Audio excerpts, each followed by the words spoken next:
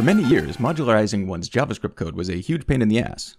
There were various approaches one could take, including using Perl scripts to concatenate multiple individual JS files into a single big file, or writing your code as a plugin for jQuery, or just including a bunch of files with script tags and allowing them to talk to each other via global variables, which is a terrible idea for a lot of reasons, so please don't do that. Solutions such as CommonJS, still heavily used in Node development, and Require.js, a library that works similarly to CommonJS but uses the AMD or asynchronous module definition spec for improved performance, helped a lot. But they either only worked in specialized environments or required a third-party library to work in the browser. ES 2015 introduced a solution that's built into the language itself: import and export. These two little commands end up being supremely useful, especially if you're working a lot in the NPM ecosystem, which you probably are if you use Node.js, React, Angular, or Vue. At their core, import and export are pretty straightforward. You can export values, functions, or classes from one file for use in another. Here's a simple two-file example. We'll start with helpers.js.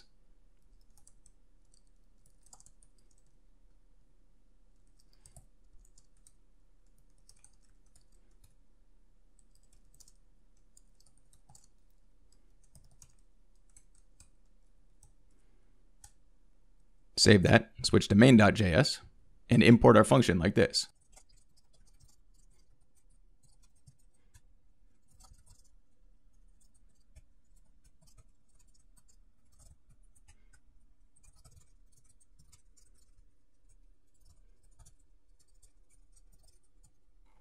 Save that.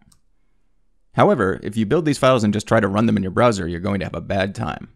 Why? Because you'll run into a CORS error prohibiting you from loading modules directly from the file system.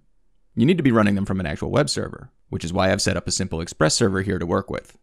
If you want to see this code running, just clone the repo, cd to this lesson's directory, and then type npm install and npm start to run the web server. That'll allow you to see this. As you can see, we've imported our function and it works properly. Let's talk about other ways import and export can work. For starters, you can import a whole file like this.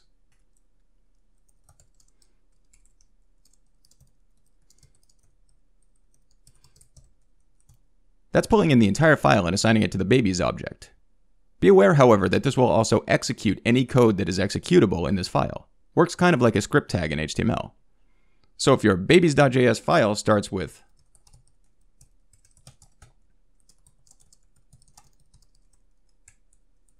console log I like to punch babies, please note I do not like to punch babies, and you save this file and import it, your console is going to tell the whole world all about your baby punching habit. Not so good. Or perhaps great if that's the kind of thing you're proud of.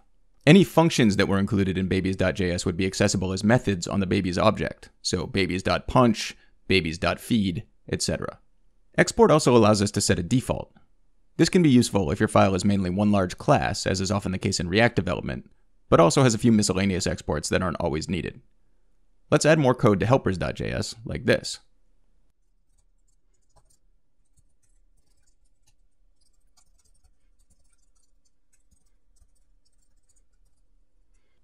Note that we're not giving this function a name. That's because it's the default, and we're going to name it when we import it, like this. Save the file, switch over to main,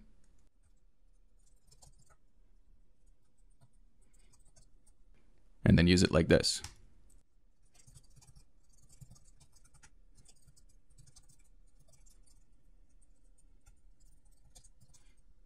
This should shout our names. And it does. Note that we do not have curly braces around shout names when importing it. That's because we're importing the default export.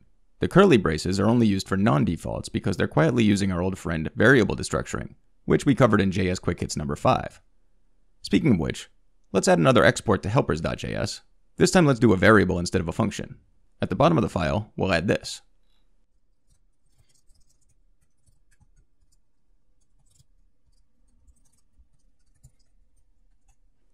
Save that, head back to main.js, and we can adjust the first line, which currently looks like this, to this.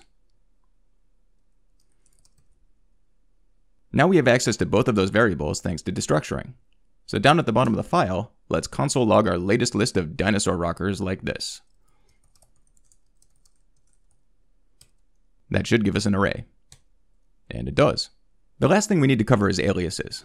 Let's say you want to import a function, but you don't want to use that function's name in your own code, perhaps because it conflicts with another function you imported from a different file or library. That's a bummer, but the folks behind ES 2015 have got you covered. In fact, we already used an alias up above in conjunction with that asterisk. But there's no reason you can't use them in other examples either, like this. I'm just going to put a bunch in here and not actually use them. Here's a default alias.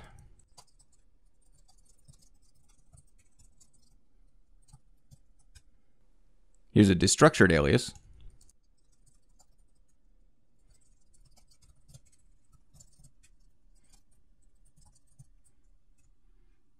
Here's destructuring with one alias and one not.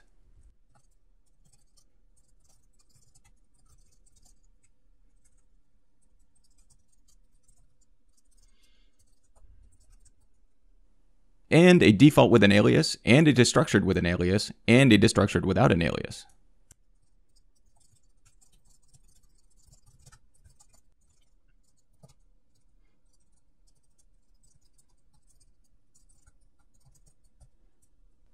One final thing to note.